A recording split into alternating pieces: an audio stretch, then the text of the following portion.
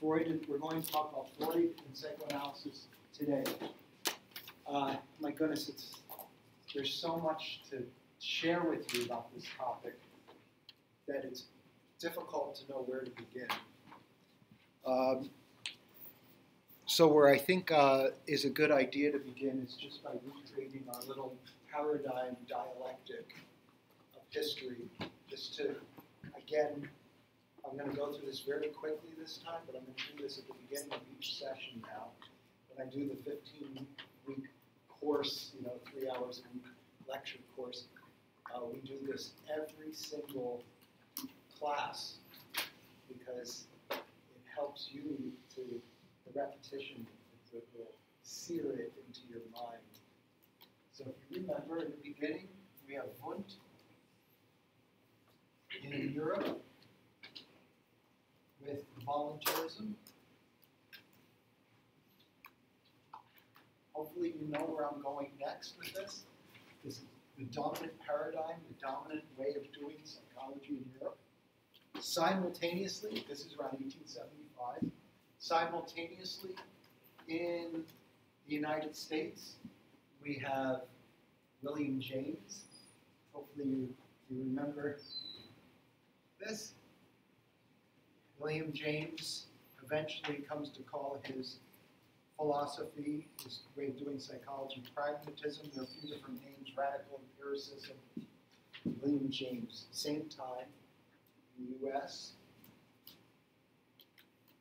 And, as we've mentioned in the past, simultaneously outside of academics, outside of the university. These are both Leipzig, University of Leipzig, Harvard University. These are both entrenched in the academic system of college, when I say academic. On the outside of this, there's another guy doing something that he's referring to as psychology. But it's very foreign and very different from what's going on in academic psychology, and that is Freud and psychoanalysis. So we're going to put down here Freud and psychoanalysis.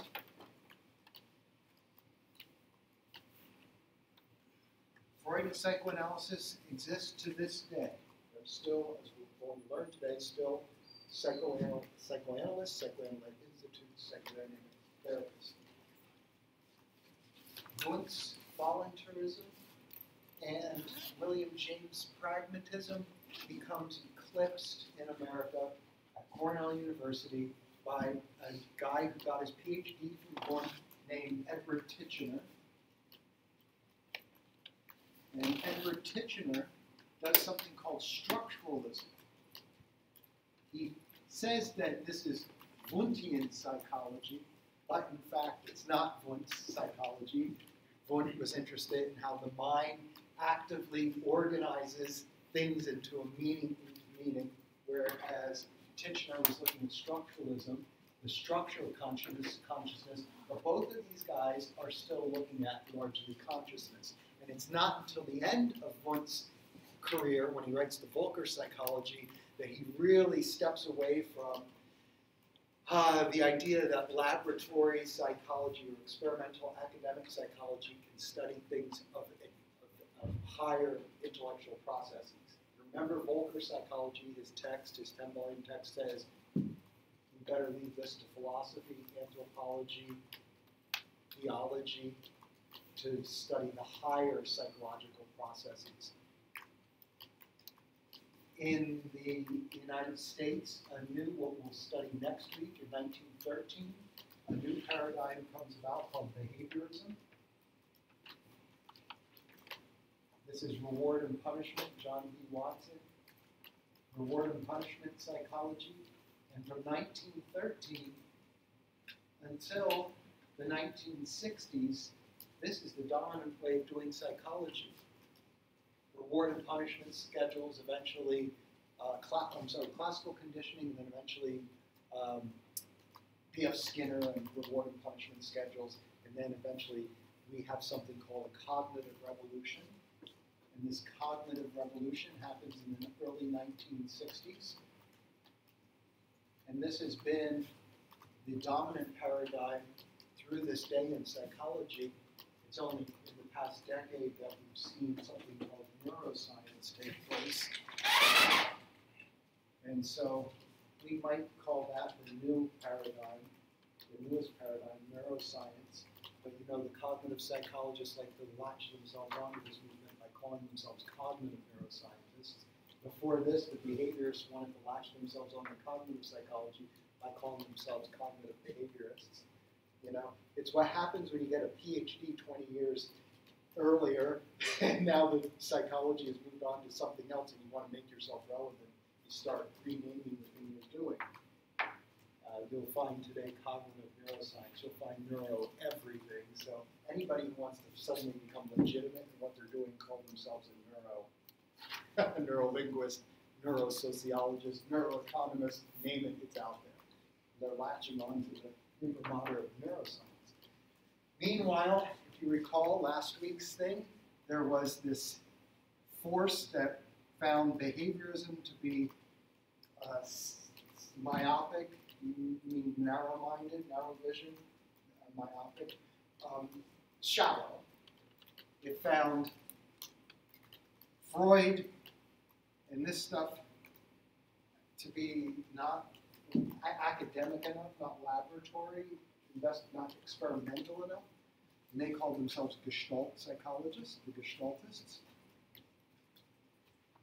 And they never, like psychoanalysis, they never become like this strong, dominant paradigm, but they become a big influence in the history of psychology. After next week, we're going to talk about this group of people called third force psychology. They were neither behaviorists, they were neither behaviorists or psychoanalysts, and they were called humanists, also called existential phenomenological psychology. But we get to them, I think, in 2 weeks' time. The penultimate lecture, and then cognitive, I think, is our last lecture. We're on the home stretch. So we're going to take a look today at Freud and psychoanalysis.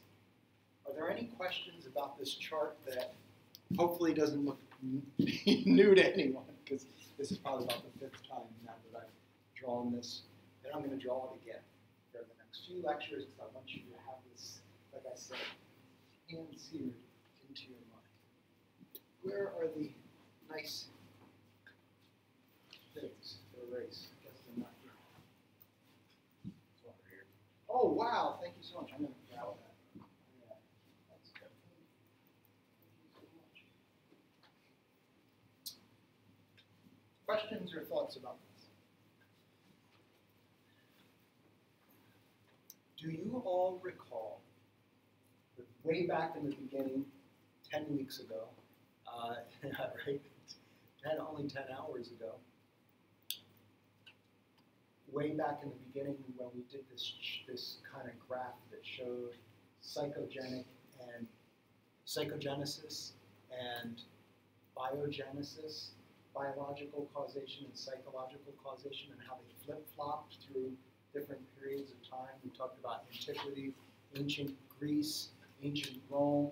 We talked about the Renaissance period, medieval period, the Renaissance period, the classical period, the Romantic period, and then finally the 20th century, now 21st century. And we showed how these tendencies to the predominant Weltanschauung, or the predominant way of thinking about psychology in academics, flip-flopped between biological causes, looking at things like we would today call neuroscience or biological psychology, flip-flopping with psychological causes, psychological phenomena such as cognitive psychology, thinking. And we saw that through history, these two flip-flopped back and forth, and we made a prediction that we were on the cusp of a new psychogenic era. Perhaps that's what's coming next after the fad of neuroscience. Boy, oh boy, what an offensive thing. This neuroscientist would be very offended to hear a historian call this a fad, but I've studied enough history of psychology and also now been in this teaching psychology for 20 years that I have seen fads come and go. And I'm beginning to see the neuroscience cracks in the big neuroscience. We get a new idea and we think, oh, this is going to be the panacea. This is going to solve all our problems, this new model. In the 1960s, as we'll find out, it was the computer model, cognitive psychology. Before that, it was behaviorism. Well, if we look at that 19th century, that 1800s, so whenever you hear 19th century, think 1800s. When you hear 18th century, think 1700s. When you hear 20th century, 1900s. Were you all born in the 21st century? Am I the only 20th century child here? I was born in 01. I was born in 86. So we're 20th century beings amongst the 21st century folks. So when you think of the 19th century, think the 1800s. And the 19th century is very interesting. Something very interesting takes place. I'm going to erase this and just recreate something for you. So I want to describe the soil out of which psychoanalysis comes out.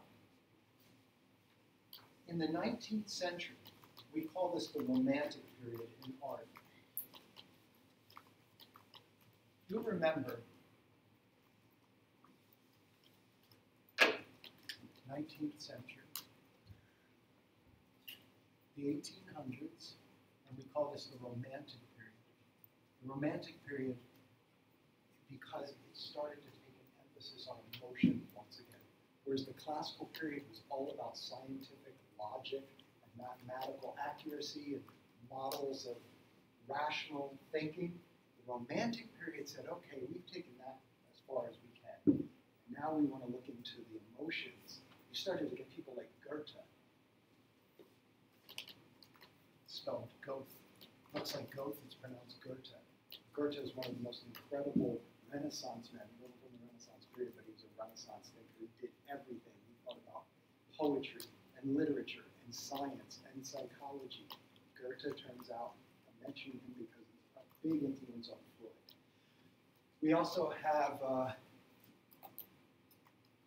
at the same time, you remember you had a biogenic, in the classical period, biogenic was up here, and psychogenic, we just talked about this, was, so biogenic was, I'm sorry, the psychogenic was at a low and the biogenic was at a high in the 18th century. And right here at the 19th century, you started to have, why am I having trouble drawing this?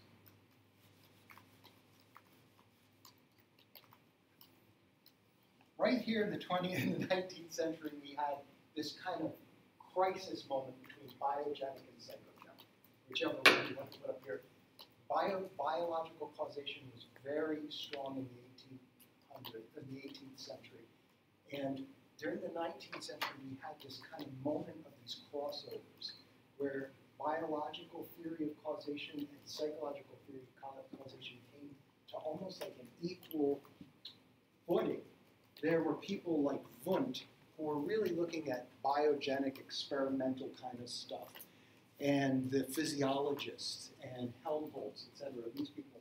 And then on the flip side, you have people like Goethe and Schopenhauer and Nietzsche who were looking at more psychological or psychological causation.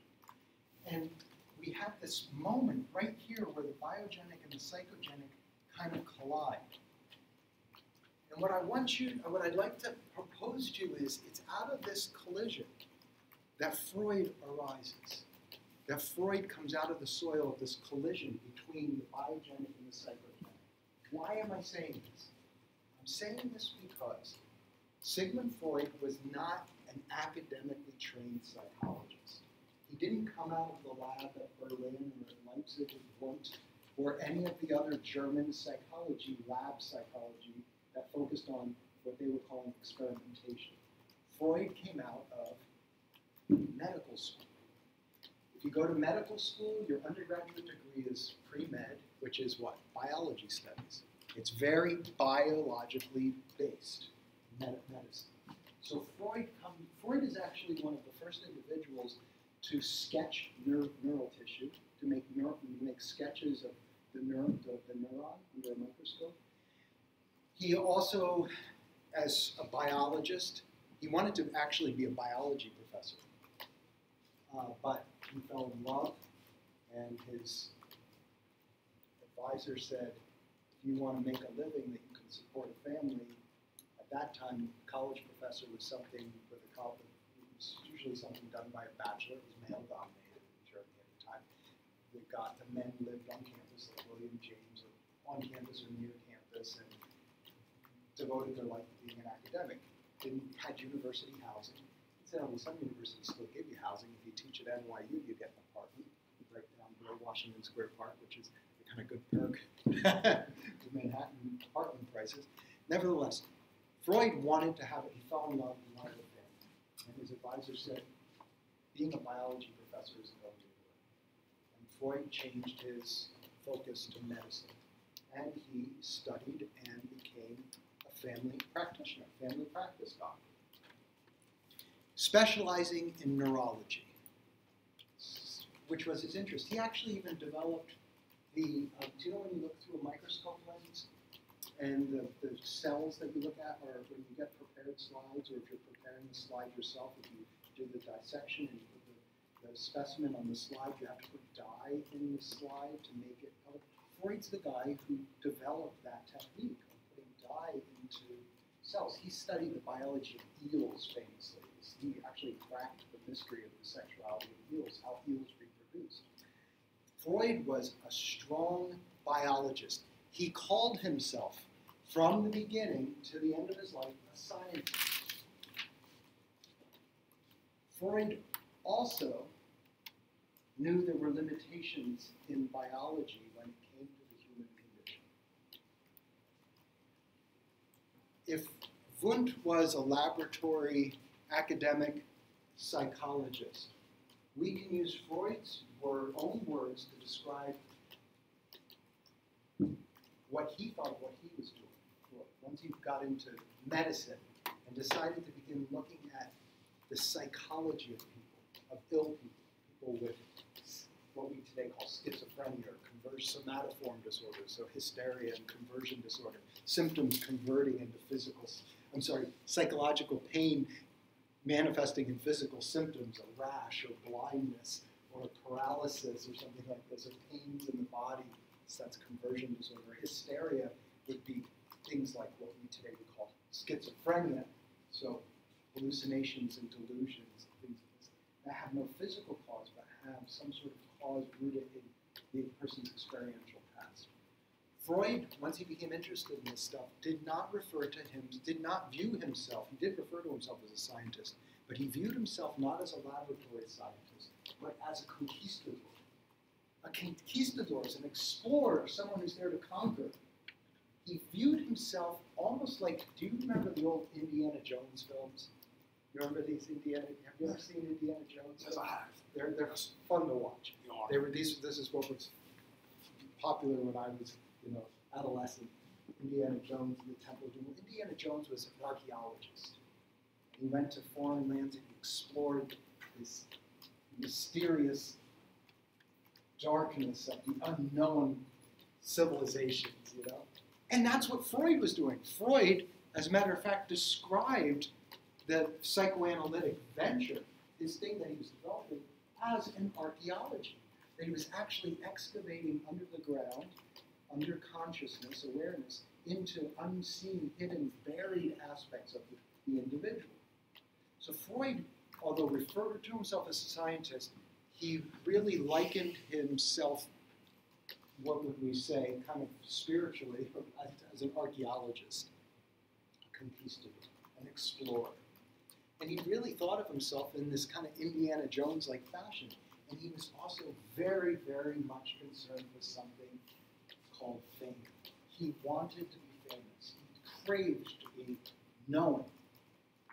Maybe this is the thing that both was his serum. It was both the thing that made him so successful and also the thing that poisoned him, is the desire for fame.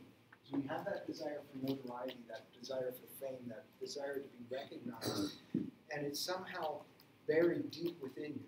Keep in mind, Freud was born in Moravia, he was Moravian, what we today eventually call Austria, He's not German. He speaks German, but he's Austrian. Spent most of his life in Vienna, Austria, until the Nazis came and tried to kill him, and he escaped with his family and moved to London for the last, I think, 2 years of his life, 1 or 2 years of his life. Freud was a secular Jew, so he was Jewish by birth. He was Jewish by tradition, but he was not Jewish by faith. But as any of you in here have grown up in a certain religious tradition that maybe you no longer follow, maybe you've decided that you're an atheist or that at least an agnostic, or you have no use for this religion that you grew up indoctrinated with, like John Steinbeck says, somehow when you're born and you're put into a little crucible, a little box, a Protestant box, kind of like a little chick growing up an egg, you take on the form of that Protestantism, or the form of that Judaism. For me, I took on the form of Catholicism because I grew up deeply going to Mass every week, going to Catholic school, the guilt of, that comes along with anyone who knows Catholicism knows this. Now, like Freud, at some point in my life, I could have no longer practiced or believed in Catholicism, but Catholicism is intimately part of my being, and specifically Italian Catholicism, Roman Catholicism, which is very different from, say, Irish Catholicism. And it's really different if you go hang out in Haiti for a little while and go to a Roman Catholic service in Haiti, you'll see voodoo. Catholicism has traditionally taken on the trait of the culture. Freud, this is the kind of Jew Freud was. But he grew up in a Christian-dominated culture as an outsider. And this is where these kernels of wanting to be something, wanting to prove to the world that a Jew could be a great man, is actually one of the things he said in a letter. So this, later there's an affiliate in Austria named Alfred Adler, who's also, he wasn't a student of Freud's, but he was part of Freud's circle. And Alfred Adler, if you'll recall from your Theories of Personalities class, said something very interesting. He said that if you want to understand someone's behavior or your own behavior, the first question to ask is, how does my doing this help me to overcome feelings of inferiority?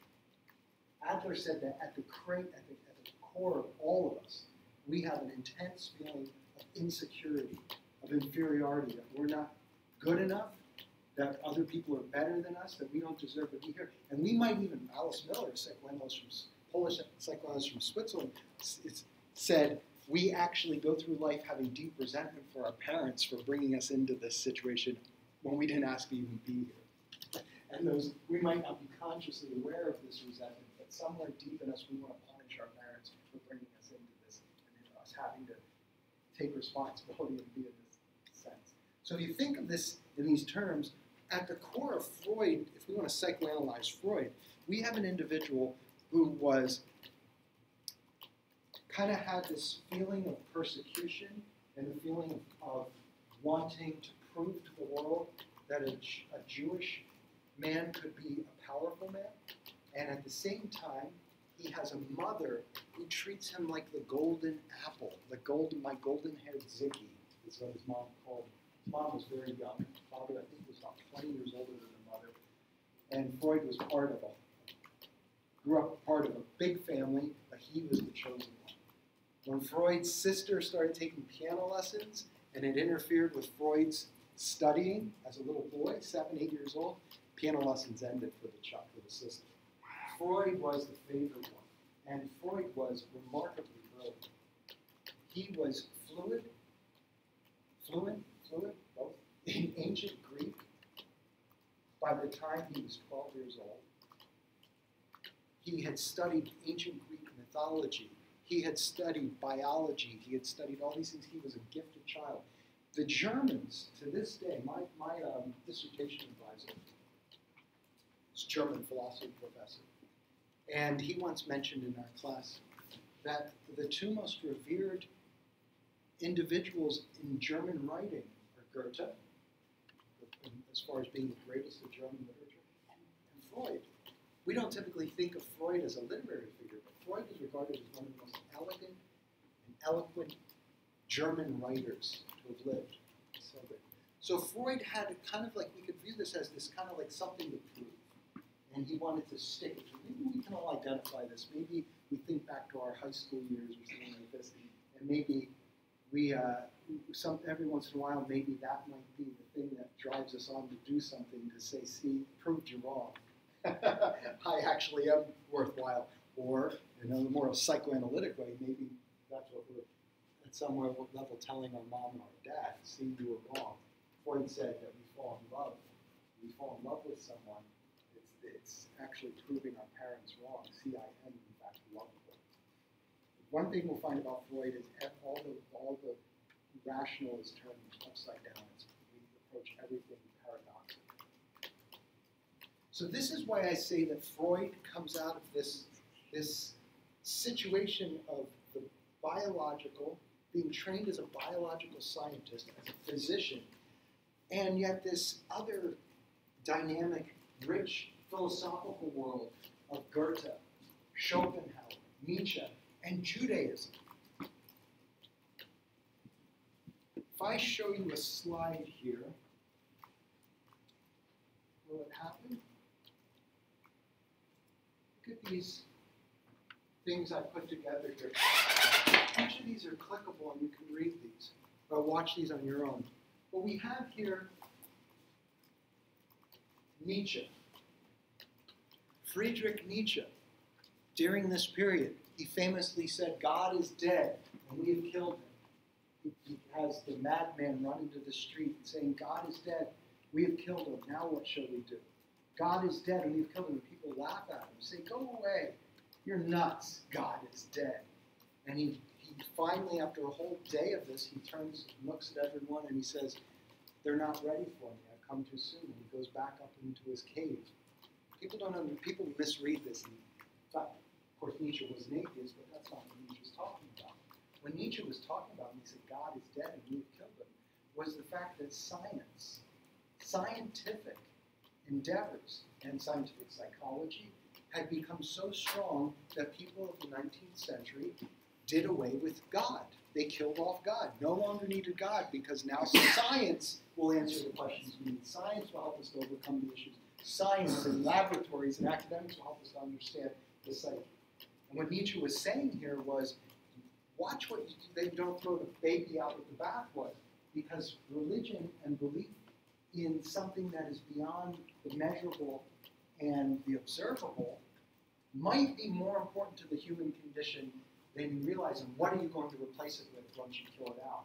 And the people are laughing at the madman in the square that Nietzsche wrote about, not because he was saying that God didn't exist, but they were saying, of course God doesn't exist. We already know that. What's your point? And we don't need the concept of God. That's what they were saying. He said, I'm too soon, because the people hadn't realized yet the crisis of what happens once you take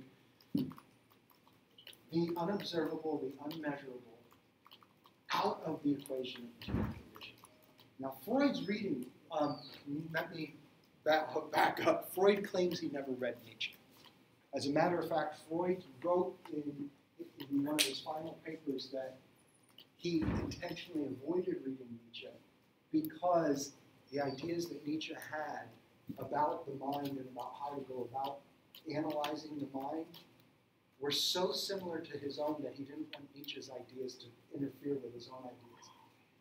I will tell you that I find this to be very unlikely.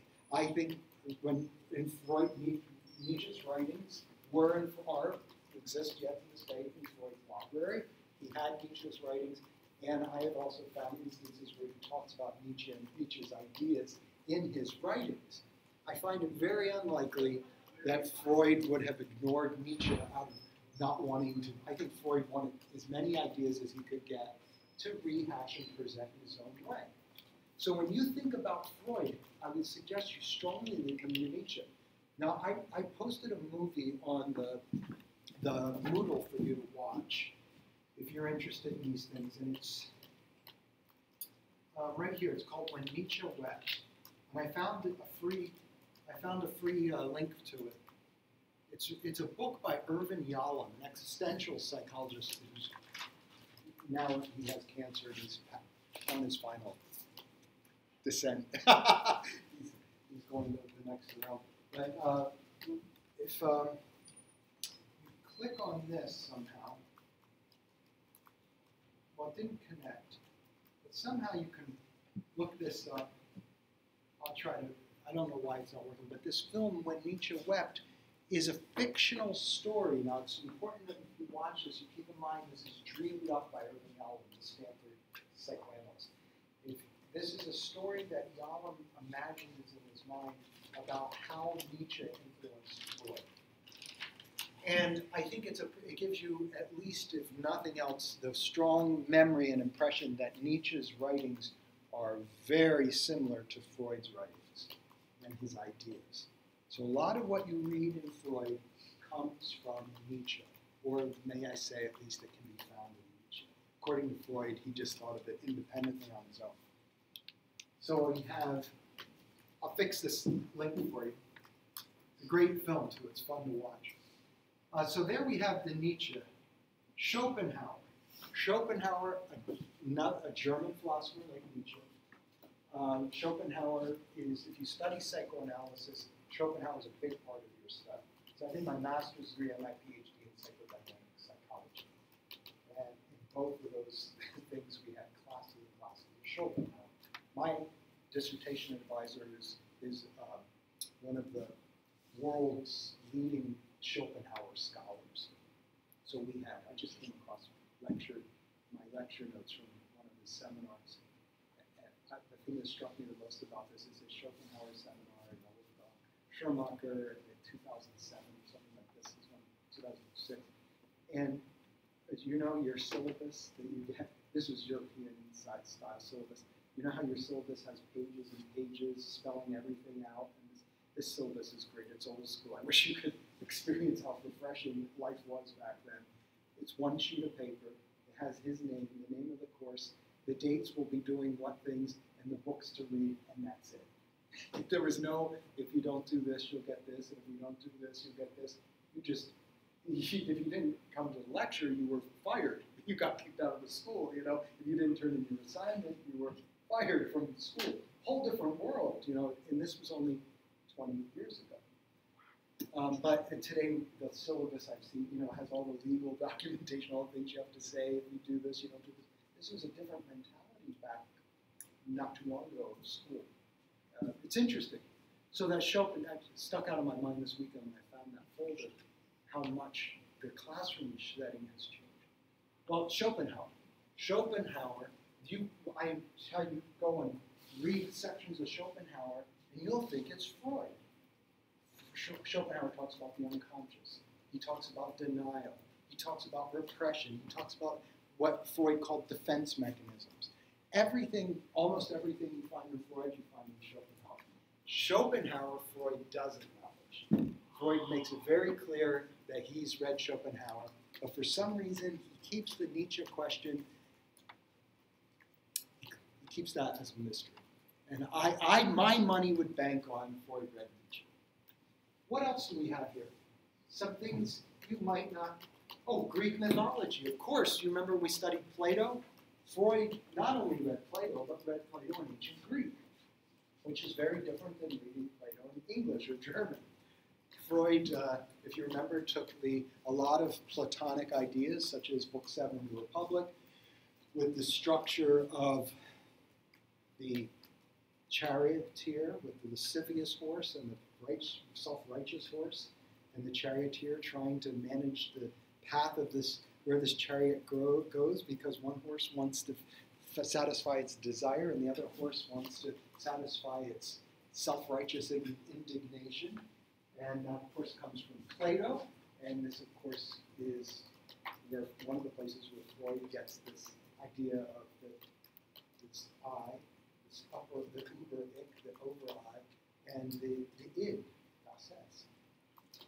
So ancient Greek mythology is another big one. We could add to this list with ancient Greek mythology, we can add to this archaeology, but this is more intellectual influences. Now, a big one that folks overlook, and you may not ever encounter again, but I urge you to look into it, is the Kabbalah, Jewish mysticism. So you may have heard of Kabbalah, and this is the idea in Judaism that you take the text and you look for symbolic, not literal meanings in the text. So maybe some of you who have grown up, if you have grown up in a Christian tradition, you may realize that different Christian sects take different approaches to the text. There are some literalists, they're called in theology, who see 6,000 years the world took to create, and it means 6,000 years. There are other individuals who are not literalists who see this as analogy, symbolism, metaphor approach. So the idea, it's a long time. They don't literally take that there was a talking serpent, but it's a metaphor. So Freud takes this idea of the mysticism of Judaism. In Christianity, there's something called Gnosticism. This is Christian mysticism. In Islam, does anyone know the mystical sect of Islam? Anyone know what it's called? They have the dervishes who swirl around like this until they're into ecstasy. Is it like Sufism? Sufism. That's a good memory. So Islamic mysticism is Sufism. So we have mystical Judaism, Kabbalah. I put a thing. In Kabbalah, you find something like this. You find this discussion, not literal, but metaphorical, of the Genesis, the garden story. What do you have in this story? You have this thing, tree. You have this guy, and you have this situation. I'm an abstract artist, apparently. And then you have this thing, you know, and then you have this up here, the celestial dictator, the eye in the sky, wagging finger, and then this serpent. What is this all about? Well, in Kabbalah and mystical Judaism, you don't literally you talk about fruit and serpents. You talk about, what is this? Desire. This is desire. You have the masculine and the feminine that exists in all of us, Jung teaches us. The animus and the animal. That's later, not Freud, but Jung. But you have a masculine and a feminine in mystical Judaism. That's in all of us. Now this don't get caught up in 21st century gender stuff. This means masculine and feminine, again, is not literal. It is metaphorical. Metaphorical, masculine in this historical setting, in this time period, is seen as what? Maybe logical, maybe, as we see Adam as the logical figure, the one who resists temptation, and we see the female, the Atma perhaps, as the one who succumbs to this temptation, or is herself temptation from the male point of view. This is 1800s, remember, not 20,000s. So then we have this tree. What's this tree called? What is this tree in this story? The tree of wisdom, the tree of the knowledge of good and evil, right? It's the tree of wisdom, the tree of knowledge. You eat this apple, your desire. If you bite this, what's the promise? It's desire. The great promise is that you yourself will be God. You will possess the knowledge of God. You have this eye in the sky. Well, we can easily dissect this mysticism into what? Desire. What is Freud? What is this known as in psychoanalysis? The id. The desirous id. Adam and Eve, the masculine and feminine. This is us, the ego. Ego is Latin for I, myself, me. And what's the eye in the sky? The celestial dictator watching to see who's right and wrong. You know what it is? The uber-ich, the above I, the super ego in the Latin. The super ego. This is just one example to show you when you look at mystical Judaism, the rabbinical literature, this rabbinal study, especially in mysticism, is not taking literal interpretations of things. It's looking at things poetically, metaphorically, symbolically. Exactly where we end up with Freud in dream analysis. Freud takes from this the idea that the unconscious, this thing called the unconscious, communicates in symbolism, communicates in not in measurable and observable, rational ways, but communicates in irrational, symbolic language of emotion. So when we look at Freud and psychoanalysis, keep these things in mind. These are the kind of psychogenic. Any questions or thoughts on this yet? Anything?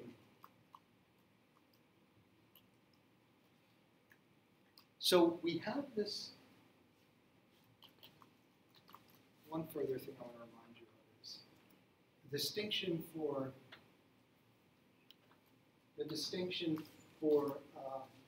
if we look up here, I'll use this pointer here. You know, Kantian split, we have continental philosophy here and analytical philosophy. Don't confuse analytical philosophy with psychoanalysis, analytical psychology. They're actually the opposite. So if you remember, analytical philosophy was logic based on mathematical models, laboratory experimentation, logic, that stuff. The stuff that Wundt was trained in, academic stuff. And the continental philosophers, these were people like Nietzsche and Schopenhauer, many of which, if they did teach in university, they quit. Nietzsche quit university. He was the youngest tenured professor at the University of Basel in Switzerland. And he wrote a letter, which I love, that says, the last place you want to go if you want to think is the university. And he quit. Why? Because he got tired of going to meetings. All his colleagues were interested in advancement, career, titles, and what do you call these things? Committee meetings. I've read it. This turned me off about academics too. I spent 5 years in that system. And it seemed all my time was soaked up in being on a committee meeting, eating cookies and brownies. I said, I want to think, I don't want this. So I left and I went to the coffee house, just like Nietzsche did, dropped out of it, Sartre did, all these letters. That's the hallmark of continental philosophy. Continental philosophy largely operates outside of university systems. Independent academics who might be making their living as a bartender or teaching as an itinerant professor or something like this, doesn't get involved but gets the milk and honey but stays clean of it, and so they can write books and think. That's largely continental philosophy is all about. It's about the irrational. It's about the emotional, not fixating itself on logic and experimentation and mathematics. If you remember, I had mentioned to you a few weeks ago that out of analytic tradition came experimental psychology, Wundt, Leipzig, and James. Actually, James is down here. It's another story. But out of continental philosophy is Freud. Freud is steeped in Nietzsche and Schopenhauer and Jewish mysticism. So Freud's coming out of a different stream. I posted an article on the Moodle page from 2007. And I would love for you to take a moment and read it, because it's so good. It's from the New York Times. Look what this is called. Freud is widely taught at universities except in the psychology department. And I want to try to, now that I've kind of I want to try to demystify this for you, what this is all about. Academic psychology is rooted in that laboratory tradition. It's rooted in study of consciousness. Freud extended things beyond the study of consciousness to the study of the unconscious. It's not until the late 20th century, in my time, and you all know this term, that this old wine in new bottles starts to appear by the cognitive psychologists. And they start talking about implicit memory and implicit knowledge. And all of us say, well, this sounds kind of funny. The Harvard Implicit Lab is looking at reaction times to how you respond to words. And we think, my goodness, this is the technique Carl Jung developed. And we all say, boy, this isn't as remarkable as people are making it out to be. It's old ideas being represented under new terms. I hear implicit knowledge and I think unconscious. It's an identical thing. One exists in the academic laboratory system, the other exists outside the academic laboratory system. Freud and psychoanalysis today is this study in 2007, and I'll say it's even more so today, I would argue. Where you find Freud is in cinema studies, in women's studies, in art studies, in literature studies, in anthropology. You go to those majors and you talk about psychoanalysis, you'll find psychoanalysis of art, psychoanalysis of literature, psychoanalysis of gender, psychoanalysis of all this stuff. They are much more comfortable with Freud in those disciplines. In psychology, especially at undergraduate level, not so much so. In an undergraduate department, depending on the size of your school, if you have 5 full-time psychology faculty members, you might have a mix between therapists, therapeutic-oriented psychologists, and research-oriented psychologists. If your department's really big, you'll have a good representation, mixed representation. If it's real small, you might have only therapists, therapeutic psychologists, or only experimental psychologists. Typically, you don't get experimental psychologists because they don't have labs, and little colleges don't have labs. But it could be. So what you have is, you'll have a course like Theories of Personality, where you're learning all this scientific stuff, the trait theory and all this stuff. And then you also study Freud and Jung and Adler and Fromm and people like this, Karen Horney. You say, how does this fit in with any of this? And if the person teaching that class tends to be a cognitive psychologist or an experimental psychologist, you're going to talk about it with a kind of condescension. Oh, this is something that's unverifiable. It's not really scientific. It's not really. It's something that's part of history now. And in fact, if you go to another department, such as literature or film studies or media studies or any of those philosophies, you will find that Freud and psychoanalytic thinking is a big part of it. The question is why? And I'll answer the question very simply for you. You're talking about the difference between disciplines that view themselves as humanities, the human sciences, humanities, like philosophies of humanities, literatures of humanities, film studies is a humanities. Now you have psychology. Most psychology departments aren't considered in the humanities, they're considered in sciences. Even if traditionally, I don't know what it is categorized here, seminary, it could be like liberal arts or something like this. It's called like arts and sciences. But most of psychologists today view themselves as scientists the way a chemist is a scientist or a biologist is a scientist. And they seek to live up to that kind of idea of science. So we have here is the main distinction, and this was a distinction that was made in 1959 by a guy named C.P. Snow, who talked about these 2 cultures. The book that he wrote is called The 2 Cultures, from a series of lectures. It's a great read. And what are the 2 cultures? The 2 cultures are the humanities and the natural sciences. And then there's tag-along sciences like psychology and sociology who want to be affiliated with the natural sciences. But the physicists and mathematicians laugh at this. It's the chemistry folks and biology folks, they say, oh, that's soft science. We're hard science. Another interesting piece of information I just want to throw out there, I got into physics quite a bit. Took a bunch of physics classes, theoretical physics. Even by a very interesting twist in my life, dated for a number of years, the niece of the chair of the physics department at Stanford University, very famous physicist. So I'd be around the holiday table with this guy. We'd be talking. This is what the conversations yield. It's unbelievable. What this guy, what I realize is what the physicists call science is very liberal compared to what psychologists refer to as science. What goes on in theoretical physics is very different than this thing we're taught, experimental design in psychology. Wow. One case in point, I'll give you this. Would you all consider Albert Einstein to be a scientist? Of course. Do you know how many experiments Albert Einstein conducted in his lifetime? Experiments, control group, experiment 0. 0. Every single one of his studies, explorations, came from thought experiments. If I was an individual riding on a beam of light that was traveling at the speed of light, and etc., they were all thought experiments that were then worked out with mathematical representation. There was no experiments done. Now keep that in mind when you think about the hallmark of psychological and laboratory psychology today. Would we get away with, if you wanted to get something published or do something, would you get away in experimentation by doing a thought experiment in psychology? It wouldn't fly. And the thing that's amazing to me is thought experiment seems to be very psychological, the idea of a thought experiment.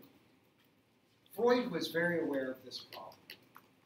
And what Freud decided to do was to create what he called a new science. It wasn't limited to these observable and measurable, logical, mathematical models of the conscious psychologists, Wundt and Titchener and James. But it still followed the ideas of science in that it was rigorous and logical. So when you hear Freud use the term science, he's not talking about lab science. He's talking about a 19th century idea of science, which is thorough thinking. That's the use of this word. Science, in its original form, scientia, means the acquisition of knowledge in Latin, scientia. So when you hear Freud talking about science and calling himself a scientist, what he's saying is that I'm a thorough thinker. I'm investigating things thoroughly. But his information didn't come from laboratory. It came from observing people in his consultation room, observing society. So this idea is that physical science is good for some things and not good for everything. Abraham Maslow may have put it best in his book, The Psychology of Science. He said, if the only tool you have is a hammer, every problem looks like a nail. And Freud's criticism of laboratory psychology was that it was trying to force human phenomenon, much of which was not measurable, not even observable directly, only symbolically or metaphorically, and trying to squeeze that into the physical science rules. It would be like you're trying to assemble a bookshelf that has screws with a hammer for everything. It'll work, it'll get you together, but it's never quite right. So he wanted to develop what he called a new science. And the new science is one that had the rigor of logical thought, rational logical thought, but what it studied and how it studied was the irrational and the illogical. How do you study, can you imagine this? You're studying irrational and illogical things in a rational and logical way. And that was his new science. The first thing that okay, you can read that on your own. By the way, I just want to also show you this, because this is so timely. I think you're going to really dig this. Yesterday, 2 days ago, I printed this out in PDF form because you need the pass to get into the New York Times. Not Your Daddy's Freud. This article that came in the New York Times just 2 days ago, March 22nd, I guess it's a few days ago now. It's all about this resurgence of psychoanalysis. And your age, your folks, and a little older are digging Freud, getting back into it. But it's a reinterpreted Freud. So, for example, if you're interested in gender studies or feminist studies, women's studies, there is a very famous theorist named Judith Butler who wrote a famous book called Gender Troubles, a classic in gender studies. Judith Butler also wrote a book called Antigone's Claim. And what she did in this book is rather remarkable. It's a great little read. Once you understand Freudian theory, you can really appreciate this. What she wrote about was a psychoanalysis that instead of being based on an Oedipal complex, the story of Oedipus, is based on the story of Antigone, which Antigone is held up as the quintessential feminist story. It's about a woman who has to decide between the command of the king saying you're not allowed to do something, bury her dead brother, and taking upon herself to bury him and then kill herself. And she writes a psychoanalysis, Freud's ideas, not throwing Freud out, but rewriting Freud based on a different concept. There's another individual, Blocker Edinger, who has a psychoanalytic theory, another psychoanalytic theory, reinterprets Freud. And she talks about something called the matrixial border space. What's the matrixial border space? Blocker Edinger says there's one thing, possibly, I mean, things getting a little different today, but there's one thing all of us in here share in common, regardless of anything else. We've all spent 9 months or a period of time in a womb as prenatal environment. That's the matrixial border space. It's a feminist psychoanalysis. That's just to give you an idea of things. So where do you find this? If you're interested in psychoanalysis, if you're interested in Freud, if you're interested in the post-Freudians, typically we talk about psychoanalytic, meaning Freud specifically, psychodynamic, meaning Freud and the others. Like Jung would be psychoanalytic or psychodynamic. Fromm would be psychodynamic. Wilhelm Reich would be psychodynamic. Freud would be psychoanalytic. So that's how you use those two terms, psychoanalysis and psychodynamic. So what would you do if you're in this situation? Number one, if you've encountered the opinion that that psychoanalysis or psychodynamic theory is passé, out of fashion, not relevant, realize that it's probably the source you're hearing this from. They're probably a cognitive psychologist or a neuroscientist or someone who's not interested in psychodynamic theory. If you want to study this stuff in graduate school, go onto the APA website and they have a list of psychodynamic-friendly graduate programs. Also keep this in mind.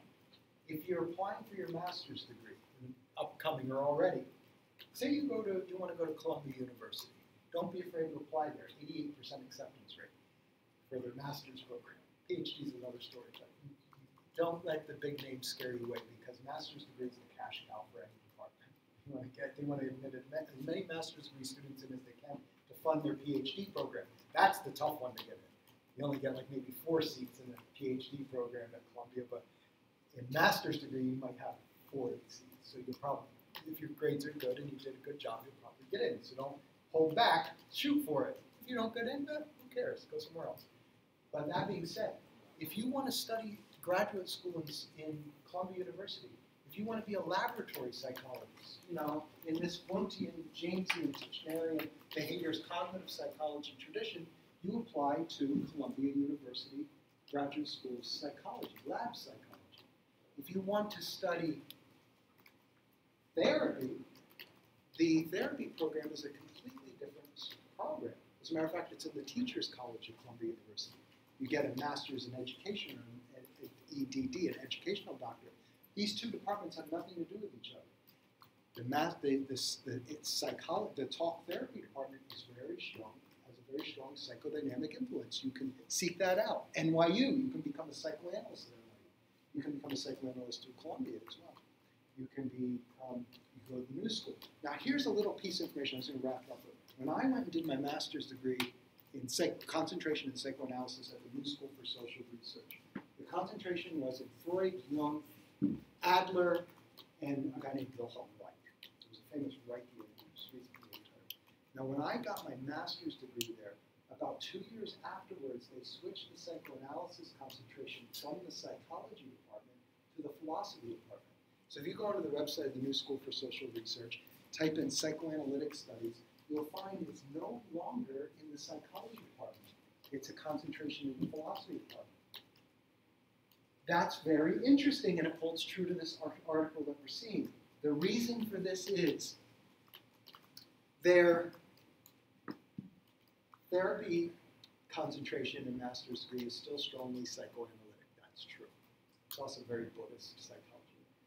But as far as theoretical, so you can get this degree and like you can do things like be a film critic or an art critic, or so, write for more intellectually ended reviews and stuff like this. Not it was a good movie and this was the plot, but more intellectual, digging into stuff like the New York Times will publish. The interesting thing that you have to keep in mind is that this concentration in Freud is found mostly in departments outside of psychology or in graduate school in counseling or psychiatric clinical programs, not in research psychology. If you want to do research from a psychodynamic perspective, so in other words, the psychology of cinema or culture, like Eric Fromm did, then you have to go someplace and get a theoretical degree. When I wanted to pursue my studies in psychodynamic cultural theory, I had to go to Switzerland to do it. And I did, my degree is actually in media and communications. You think broadcasting, but in Europe that's not, media and communications means media theory. And I studied psychodynamic media theory. So it's applying Freudian concepts to movies and television and cultural events and how the news functions and all this kind of stuff. It was a roundabout way of getting what I wanted to learn. So you can find this stuff. Check out this article this week and it'll give you a fuller picture. Any questions or thoughts about psychoanalysis and Freud? Sorry, the only other thing I would think is valuable, remember this, ego, id, and superego. Freud never used these terms. They were translations by James Strachey to make it sound more scientific to American audiences. They're Latin. Freud used über ich, the above me, the ich, the me, and the das Es, the thing. And that was turned into id, ego, and superego for American scientific to make it more palatable to scientific thinkers. And the other big thing, Freud was a big integrator. If you want to think of the id, think biological psychology, what we study in biological drives. If you want to think of cognitive psychology, think ego psychology, how decisions are made, etc. And if you want to think about the superego is a good, oh, aren't I nice boy? The superego is a demanding tyrant on you. Should not. That's social psychology, social influence. So Freud actually managed to take all these branches of psychology, academic psychology, cognitive psychology of thinking and decision-making, social psychology of social pressures, and biological psychology, and call those three separate aspects or like personalities or ego states within ourselves. And that's a very integrated model if you think about how wild what he did was. Okay, I hope I gave you a nice impression of Freud and maybe not so easily cliche dismissal of him, something at least to look into. What's next week? Behaviorism? Not as exciting, but it'll be interesting. Any questions or thoughts? Thanks for going over a couple minutes.